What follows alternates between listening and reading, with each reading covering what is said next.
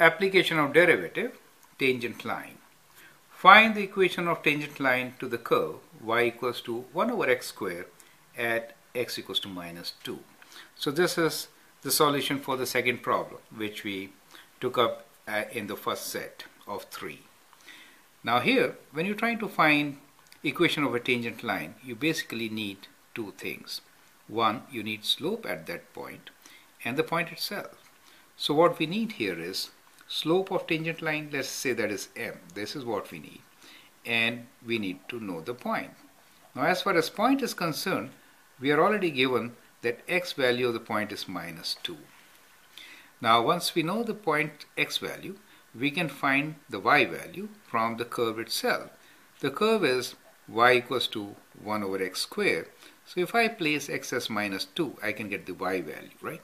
So which will be 1 over minus 2 whole square, which is 1 over 4. And therefore, I can say my point, let's say we call it point P, is minus 2 and plus 1 over 4. So that is the point. But still, to find the tangent line, we need to find what the slope is. Now how do you find slope? That is where application of derivatives come into picture. So we have a question which says y equals to 1 over x square is the curve, and we need to find derivative of this. Once we find derivative, we know slope in general at any point x, right? Now to find slope at a particular point, we can always substitute the value of x given to us. So we'll find slope. Now slope, I can write here dy dx or y dash. Both means the same thing. They are different nomenclatures. So y dash is equals to derivative of this.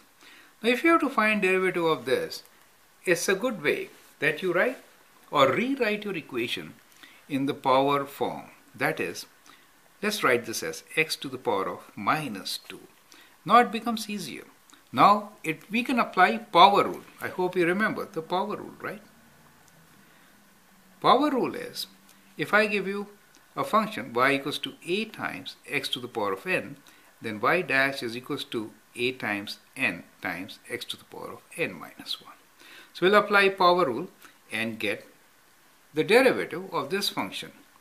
So y dash is equals to now minus 2 x to the power of minus 2 minus 1, which is minus 3. So that is the answer. Now we can revert back to the standard way, which is minus 2 over x cubed. Do you see that? So that is the derivative of our function y equals to 1 over x square at any point, right? What are we interested in finding? Slope at x equals to minus 2. So we write it like this. Y dash, that is derivative, at x equals to minus 2 is equals to, we'll substitute minus 2 for x. Minus 2 divided by minus 2 cube. Correct? So minus 2 cube is minus 8. So we have minus 2 divided by minus 8. And that gives us a slope which is 1 over 4. So 1 over 4 is our slope. So now we know that the slope of the line is 1 over 4 at x equals to minus 2, which is the point minus 2, 1 over 4. Correct? Now we can find equation of tangent line. Correct? So let's find equation of tangent line.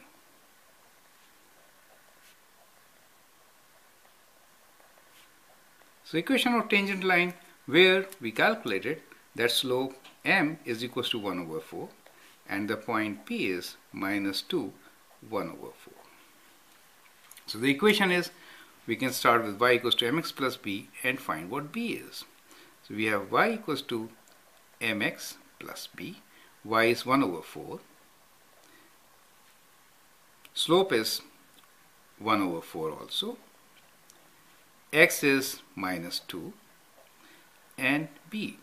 So from here we can find what b is. So b is equals to 1 over 4, and this is 1 over 4 times minus 2 is minus half, which comes on this side as plus half, right? So that is, we can take 4 common, so it becomes 3 over 4. 2 over 4, 3 over 4 is the b value, right? So therefore you get the equation of the line as y equals to 1 over 4x plus 3 over 4. So that becomes the equation of your line where the slope is, so we get the equation of the tangent line to the curve y equals to 1 over x squared at x equals to minus 2. You can always rewrite this in standard form. That is, if I multiply them by 4, I get 4y equals to x plus 3, and then we can rearrange this and write this as x minus 4y plus 3 equals to 0, right? So that is our answer. So we can write down our answer as equation of tangent line to the curve y equals to 1 over x squared at x equals to minus 2 is this. Correct? So have a good look at it. Now let's review the solution. Now it is a very basic solution and it is very important since most of the questions will involve finding equation of tangent line at a given point on the curve. So strategy here is, given a function, find its derivative, and in the derivative plug in the point so that you know the slope at that instance of time, at that particular point. Once you know the slope and the point, then you find equation of your line. So these are the 3 steps to be followed all the time. Correct? So now let's move on to the third and final question of our first set. I hope you are understanding the concept of tangent line and how we are applying derivatives to solve our questions. Thank you.